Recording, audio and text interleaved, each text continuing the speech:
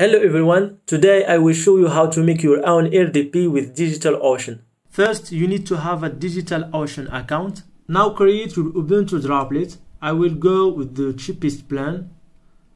Then choose your data center. I will go with London. And check IPv6 and monitoring. Then type your root password. And now click create. Now you need Apache to access your server. Copy your IP and paste it here, then click open. Now simply type the following commands.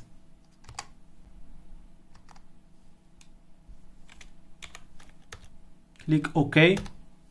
Go with LightDM. Type your password. Type no.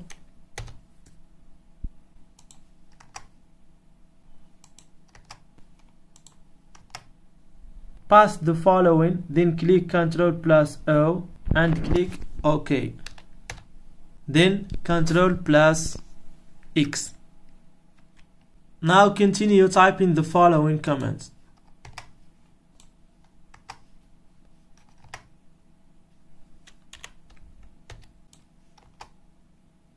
Now you need to install VNC Viewer.